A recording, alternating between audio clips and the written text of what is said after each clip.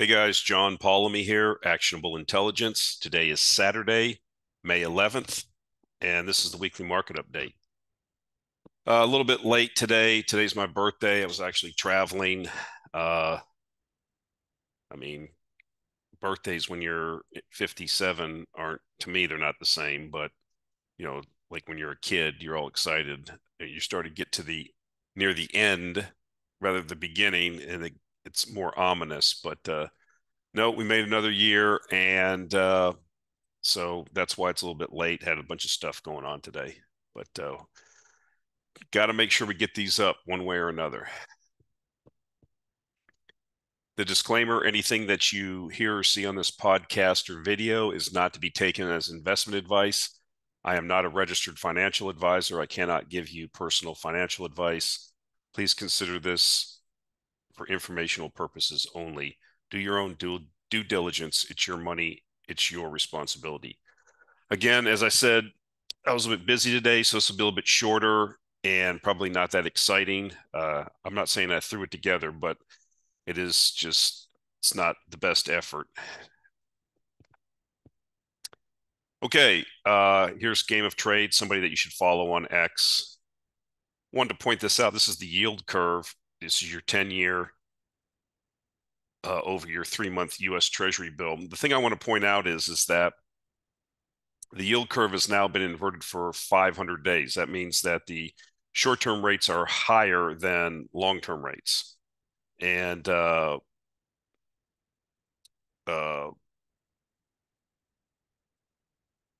that's happened before, as you can see many times. This goes back to 20. The thing I wanted to point out is it's happened 3 times, and the times where that's happened is currently 2008, which wasn't a good time, and 1929. So that's pretty ominous. It's, what I would say is that obviously every economic era is different, and we can't just say that this is going to be the same situation. But I don't know, it just feels like something's getting ready to happen, something ominous in the economy. The data that I'm looking at is just not good at all. So we'll keep going here. So here's more bad news. This is off Zero Hedge. I don't normally take stuff off Zero Hedge because most people already have seen it, but I thought this was worth repeating. Average credit card debt in U.S. now soaring past $6,500. A just released report from Scalaro indicates that U.S. national average for credit card debt has escalated to $6,555, with New Jersey residents leading the nation with an average debt of $8,155 per credit card. Scalaro, a national firm matching college students with potential scholarships, surveyed more than 2,000 people across the United States during the final quarter of 2023. Bruce McClary, Senior Vice President of Membership and Media Relations for the National Foundation for Credit Counseling, told the Epoch Times that amount of debt is not surprising, as many people are forced to use their credit cards just to stay afloat. Excuse me. I have a little bit of a cold still. Things are so much more expensive than they were 3 years ago, he said. The runaway inflation is, well, I wouldn't say it's runaway, but there has been, relative to the recent past, significant inflation. Quote, the runaway inflation is affecting grocery prices, and we've seen a roller coaster ride for gasoline prices. Many people don't have the money in their budgets for these added expenses, and so they're using credit cards and making minimum payments each month. Yeah, that's it. That's what we've been saying. We have a bifurcated economy. I saw another chart, which I wasn't able to grab. It basically showed that the top, whatever, 10% account for 40% of consumer spending. The bottom 50%, I think it was something like that, account for only 9% of consumer spending. So the people that don't have any savings, that are living hand to mouth, paycheck to paycheck, they're stretched, they're broke, they don't have any more money. And so in order to try to not even try to maintain their lifestyle, just to live, they're having to use credit cards. This is not going to end well, is my prediction. So Uh, yeah, not good. And this doesn't help, right? This is a chart I got. Pandemic excess savings is gone. You see the 2020, 2024 at one point, because of all of the, this is courtesy of the Daily Shot, by the way. I like to give credit to the people that I bum this stuff off of X. You see that, when the government was pumping money and sending checks to everybody, at one point, it was at $2.1 trillion. Now you're at negative 72 billion. So it says, there's a note here. It says excess savings calculated as the accumulated difference in actual de-annualized personal savings and the trend implied by data for the 48 months leading up to the first month of 2020 recession as defined by the National Bureau of Labor, Bureau of Economic Research. So you see the big infusion of cash, of the stimulus, of the COVID response, and then as it got spent down, it's gone now. And so that's why people are on the credit cards. As I said before, the price rises are embedded in the economy now, and people just don't have the money to pay. I think I was listening to Jim Paplava the other day, and he was talking about some of him and his friends went to like a Five Guys or something, and he got like uh, two burgers and fries, and it was like $50. I mean, I've even seen that like a foot long at Subway's like $15, just for like a BMT or something. I mean, double meat. I get double steak and double beans at Chipotle, and it's like $22. So I don't know how a lot of people are surviving. Chicken thighs and rice, I guess, and cream of mushroom soup. And you throw that in a crock pot. I guess that's the only way you can live, macaroni and cheese. But yeah, it sucks. And that's not going to be conducive to, higher consumer spending. And eventually, this is going to be a problem. Not only is the consumer overextended, the government is too. So, speaking of that, Treasury bond issuance poised to explode higher. Again, game of trades. Thank you.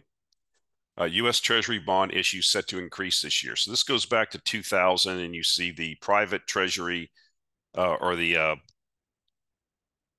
just the data for the Treasury bond issuance for 2024, and you see it's going to be $1.9 trillion. This is like not a record. This is just for the extent of this chart. The point I'm trying to make is you see the financial crisis here around 2008 and how what I said before happens. When you have a massive economic dislocation or like the GFC, there's automatic stabilizers, automatic spending that goes into effect for unemployment, food stamps, Medicaid, that kind of stuff. And that's why during a pretty deep recession, you'll see the deficits and the need for the Treasury to sell additional securities to pay will go up. And then you see but we're supposed to be in a good economy right now. So, a lot of this is just the excess spending by the Biden administration for this basically GOS plan that they're running of spending all this money on the Green New Deal infrastructure. I mean, that's what it is. And that's what's causing a lot of the inflation, right? The spending is outpacing the ability of the economy to absorb it. Yeah, there's labor out, there may be labor out there, but is it qualified to build a chip factory? I can tell you right now that it's very difficult to find labor that knows how to actually build a solar farm. It's basically like putting a Walmart bicycle together. It's not really like super skilled, high pressure pipe welding like I'm used to in a real power plant. So the skilled people, there's people, but do they have the skill sets? And so the people that do have the skill sets are in massive demand. And so they are making out. That's what I've said before. If you're in the right place or you have the right skill sets for jobs that are needed, you can make bank right now. But most people, they may not have that. And so, this is a situation now where suppose, this wage inflation we're seeing.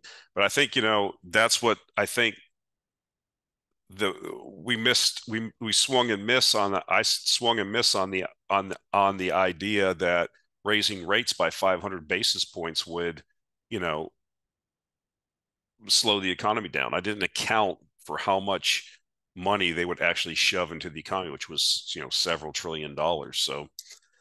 Uh, so we kind of are a little bit in unprecedented times, but I think that the lag effect, all this stuff is eventually catching up. The savings is the money's run out basically. So unless they're going to do another helicopter drop onto everybody's bank account, then, and if they do, we're going to have a massive inflation will reignite. So, yeah, we wait patiently for the economy to be, or the situation to allow for the Fed to do what it wants to do, which is to cut rates.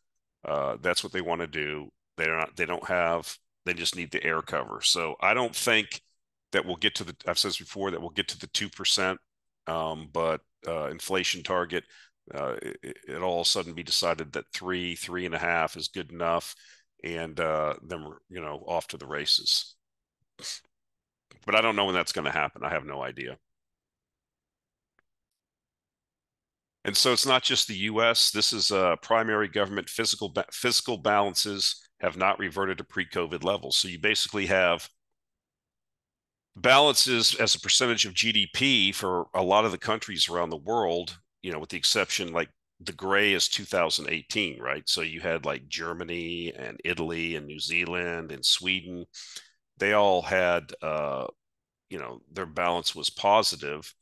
And then you see the blue is in 2023. So the pandemic is over, and yet most of the countries, well, all the countries on here uh, are running deficits as a percentage of their GDP. And you see the big offenders here, the U.S., which is running deficits that haven't been seen here as a percentage of GDP since World War II, and China. Okay, but you have France, Germany. I thought this was interesting. So it's not just the U.S. Everybody's spending like crazy. Everybody's out there, and no one anywhere is talking about austerity. No one's talking about balancing the books.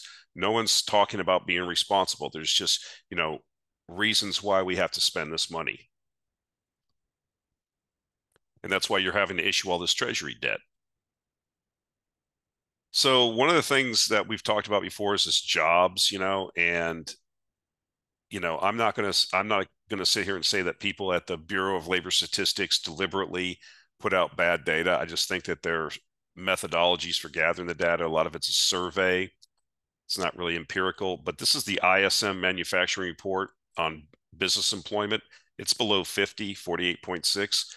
That's for manufacturing. And then you have services, which is 45.9. So they're both below 50, which 50 is expansion. Anything below 50 is contraction. So actual employment, according to these ISM reports, which I think are a little bit more accurate, are showing that basically late last year, I mean, we talked about manufacturing even last year. You see, going back even to 2022, it was in recession. You had employment was contracting there.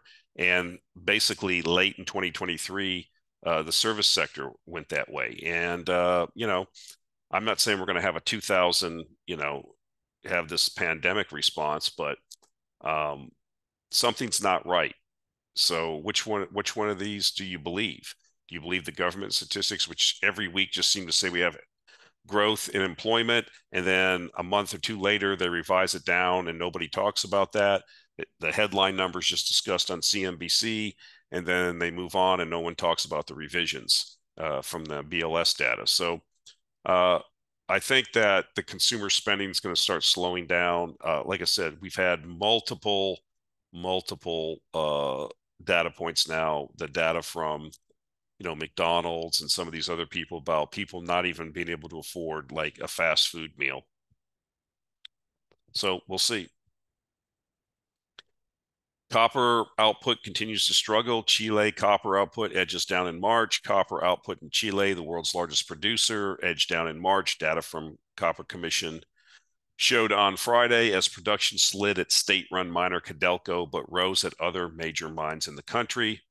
Output at Codelco, the top global supplier, slid 10.1% to a total of 107,300 metric tons in March, while at the BHP-controlled Escondida mine, which holds the world's largest deposit, Output rose 9.7% to reach 101,000 tons. I think I didn't put the other blurb in here. Basically, if you even include Glencore and Anglo American's mines or joint mine that they have, uh, overall their production in Chile was down like 0.7%. That doesn't seem like a lot, but in the context of the fact that copper demand's growing, not shrinking. So Chile, being the world's largest producer of the metal, needs to be in growth, but can it grow? We go back to what Robert Friedland said. They talk about Escondida here, which holds the world's largest known copper deposit. It's true, and you have people like Robert Friedland saying you need to find like 8 more Escondidas and bring them online like soon, and it's just not happening. So curtailed supply that's challenged to grow against demand that continues to grow means higher prices. And here we have it. Here's our friend Robert Friedland here. Indian copper demand doubled over the last 2 years. Here's his tweet. Indian copper consumption nearly doubled in the last 2 years. Despite the strong growth, India's installed copper base remains woefully meager. Copper is all about infrastructure build out and expanding, rewiring the energy grid. I think he likes to make this statement. I like to use some of these quips that some of these guys use. He says that the copper price is going to go so high, you're going to need a telescope to see it. So I don't know how far that is. I've seen additional comments come out in the last couple of weeks from Goldman Sachs and these others that the current price is around 460, 463, something like that. I think it was last I saw. The incentive pricing that I saw come from Goldman Sachs or one of the other banks was somewhere around $5.50. So you need to stay there or exceed it and stay at a high level that incentive price for some period of time.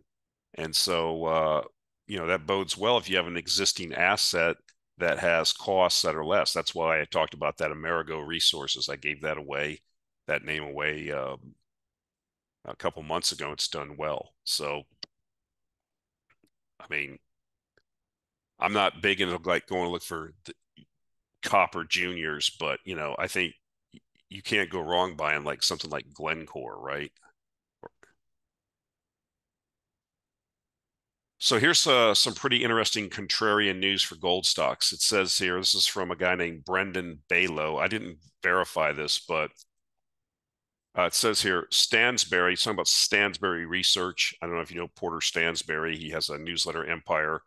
The guy basically started on his friend's kitchen table with a laptop in 1999. Now he has this huge thing called MarketWise. Now it used to be called He has various things under it, Stansberry Research, a bunch of other stuff. It's kind of interesting, the proxy battle, or how he was retired. He was going to, it's a long saga that's kind of off topic what I'm talking about here, but he's kind of an interesting guy. At first, I thought he was kind of an idiot when I first started seeing him back in the day, but I actually have a lot of respect for him. He built this newsletter empire. If I could even do like 1/100th of what he did, I would be set. But yeah, he did a pretty good job. But long story short, Stansberry is officially shutting down their gold stock analyst newsletter. They're shutting it down. In other words, there's zero investor appetite for gold stocks. Meanwhile, gold prices continue to make new all-time highs. And here's a blurb from Stansberry Research, which I couldn't verify. But anyways, it says, this is from Stansberry Research, supposedly. After an incredible run, we've made the difficult decision to shut down our gold stock analyst service. In January, we announced founding editor John Duty's retirement after 30 years of leading this beloved publication. Throughout that time, John built a strong following based on his proprietary system for evaluating gold miners. Nevertheless, without John at the helm and with editor Garrett Goggin moving on after 14 dutiful years of work with John, we've decided to publish the last issue of Gold Stock Analyst this month. So a couple things here. I think that Stansberry Research is a little bit more savvy than that. It might just be because this John Duty is retiring, and they want to just take down that masthead that he was in charge of. Um, they may not be getting, I don't know their internal documents. They may not, this newsletter may, not have a lot of turnover. They're not getting new subscribers. So it was time to shut it down anyways. The guy's going to retire. Uh, it'll be interesting to see if they bring something back, because, I do have a view that gold stocks are going to, do something similar to what uranium stocks did. Because I do feel the gold price is going higher. Obviously, central banks are driving the gold price higher. Central banks don't buy gold stocks, so eventually that will come. That rotation, and it'll be interesting to see if they think if a newsletter publication masthead like Stansberry Research thinks there's a demand, or they see, again, when the ducks quack, feed them. If there's a demand for a gold stock newsletter, they'll provide one. So obviously, they didn't go out and find another editor or another guy to write it. If there was a lot of subscriptions coming in, I'm sure that's what they would have done. So I think this is an interesting data point to look at.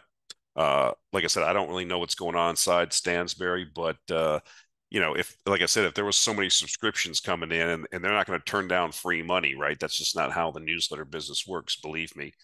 And so, you know, uh, I don't know if there's zero investor appetite, but at the for newsletters, there may be, just because there's been no action. And so, unfortunately, in the newsletter business, that's what we find. As I've said before, not just in newsletters, but everything, people have FOMO, people buy things that are going up, people get their juices flowing, and their gambling instinct comes in. And, if something's not moving, then interest will rapidly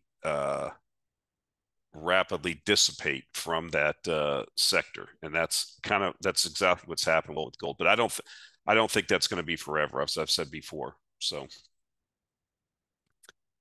So this was like big news this week. I don't really follow next gen that much. I just never have. I don't know why. They do have what's considered to be one of the best assets in the world. It's eventually going to produce tens of millions of pounds of uranium a year. And I think some people were upset that this is what they were spending their time and effort on. Basically, I guess they went out and bought 2.7 million pounds of uranium. They issued a debenture to pay for it, $250 million amount of unsecured convertible debentures. And people are like, why are you doing this? Why aren't you working on this mine? What are you doing? I guess maybe what I had read was some of the folks that thought it was a good idea said, well, the uranium price is going to go up. Several other uranium companies availed themselves of buying spot uranium or buying uranium at lower prices, and then are either holding it or have already sold it and made a nice profit. So maybe that's what NextGen's thinking. They know they're not going to be able to maybe get their mine going the next year or 2, 3 years. So why not do this with the anticipation that the uranium price is going to go much higher, and that you'll basically, you know, if the price of uranium doubles, then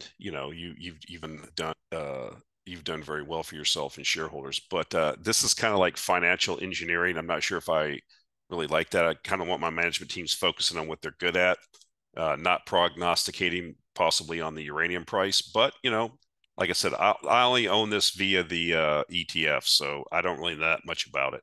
Be interested to hear if anybody else knows what's going on or what your feelings are on this. If you're a shareholder, in the comments section of the video, would be great. It says NextGen is pleased to announce that it has entered into a binding term sheet for the purchase of 2.7 million pounds of natural uranium concentrate for an aggregate purchase price of $250 million based on the 5-day average spot price. In satisfaction of the purchase for the U308, the company has agreed to issue $250 million aggregate principal amount of unsecured convertible debentures. The debentures will be convertible at the holder's option into approximately 23 million common shares of NextGen, equivalent to 4.3% of the company's issued and outstanding common shares. So we'll have to see how this turns out. But again, I'd be interested if you're an actual next gen shareholder and you've looked at this, what you think about it in the show comments. So a little bit of a political rant here. I saw this tweet by Elon Musk. He got 42.5 million views. Um, and I knew this, but I had really not thought about it too much lately, but this kind of reawoke me. This is really, to me, the only issue I care about. This issue alone of this unrestricted immigration is so potentially um, has the ability to change the country very quickly, which it already has and will continue if it's not put under control, that I think that a lot of people are sharing the same sentiment. It's interesting, you see it across racial, ethnic, you know, uh, uh, spectrum of people that live in the United States. We have people coming in and they are getting treated better than the historical populations that are from here. And again, I go back to I use the Charlie Mungerism here. Show me the incentives and I will tell you the outcome. And so Elon Musk tweets, most Americans are still unaware that the census counts all people, including illegal immigrants, for deciding how many House seats each state gets. Not only that, guys, it also goes into the electoral votes. And so uh, I'll finish the tweet. Goes on to say, this results in Dem states getting roughly 20 more House seats, which is another strong incentive for them not to deport illegals. Of course, people need to disabuse themselves that these politicians or these political parties are there for your benefit. They want to stay in power. And it's not white fright, it's not white power to say that we don't want unfettered illegal immigration into this country. At this point, I don't want any immigration into this country. We have too many problems. You want to raise wages? Cut back on immigration. It'll tighten the labor pool. Yes. Business won't like it. The Chamber of Commerce and the donor class in DC that's eating filet mignon and drinking $500 bottles of wine won't like it. Sorry, not sorry. Okay. The historic populations of this country, the African Americans now that are bearing the burden now of having their services cut in their areas, okay, who have religiously voted for Democratic Party, and then to see them, bring in all of these foreigners into their areas, settle them, and take resources away from their community and give it to them. Yeah, people are aggravated. Okay, people are aggravated. This is the issue of the next election, in my view. And I know that in the past it was. I remember people like myself that advocated to shut the immigrant. I mean, I'm talking about going back into the 80s, guys. Okay, I've been people like myself have been saying this, so I don't say anything because I don't, all you're labeled people. It degenerates into name calling. No one talks about how does all of this unfettered illegal immigration of third world peasant classes into the U.S. benefit the average person already living here.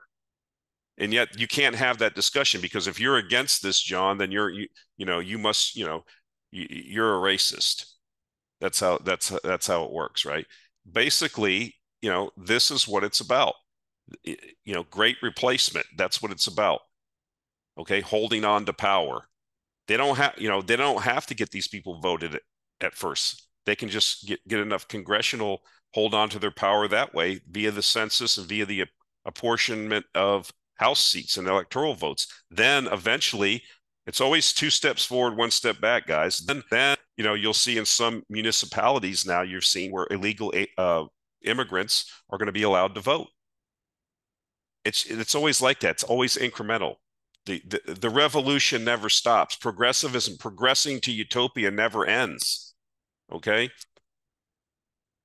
And it reminds me of like in the Outlaw Josie Wales when the Redlegs, the Kansas Union soldiers, are getting ready to cross the river on that barge, and they're at old Granny's store, and the one scout that was the former Josie Wales commander said, well, after we get Wales, that's it. And then the Redlegs captain was like, no, there's plenty of rebels up in Missouri. We got to go up to Missouri. And he said, and then the other guy gets mad and says, well, after we get Wales, it ends. And he goes, doing right ain't got no end. I mean, that's how these progressives are. It never ends. Where are you trying to take us? Okay, to chaos is what it is. Progressivism is chaos, and it has nothing to do with making the average person's life better. It has to do with them being in power and them holding power. And that's both political parties at this point. The Democrats are just more, they're just better at it and not afraid to do it. So, of course, the president, he opposes this, of course. It says Democrats oppose it. I will put a link to the actual letter from the White House. I couldn't fit it on the screen here, but this is just the tweet. It says the Biden administration, quote, strongly opposes H.R. 7109, which would exclude illegals from congressional district apportionment and the Electoral College. Democrats want to dilute democracy by giving foreign invaders voting rights. Yeah, because they want to hold power. I mean, I believe Elon. I'm not going to do the math, but evidently he's a smart guy. He's figured it out. That's roughly around just doing it this way gets the Democrats another 20, House votes, and that's enough. With things being so tight, that's enough to be in power. I mean, I think the Republicans have a one vote majority right now. So, yeah, it's not hard to figure out. People do things for a reason. They respond to incentives. And so, what other reason is there to let all these people in? It's certainly not to the benefit of the working classes, which I told you earlier in this program are struggling. I know that the Democratic Party wants, more support, and the Republican Party that represents, business, big business in the U.S. Chamber of Commerce wants cheap labor. Do you know? I mean, I lost the article, but with this illegal immigration has actually kept wages down. There was an article, somebody had already done the research into that we would have had, climbing wages if we didn't have all this illegal immigration to oversupply the labor market. So, look,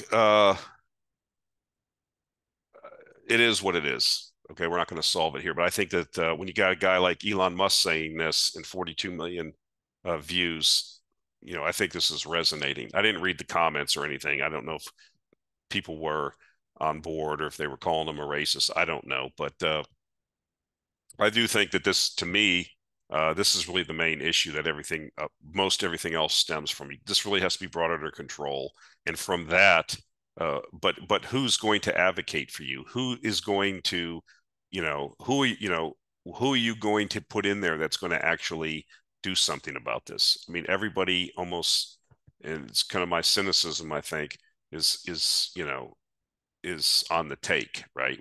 One way or another. All right, guys, that's it for the John Paulamy birthday shortened edition of the weekly video. Appreciate the support. Another year. We just keep going, and we'll see what happens next week. Talk to you later.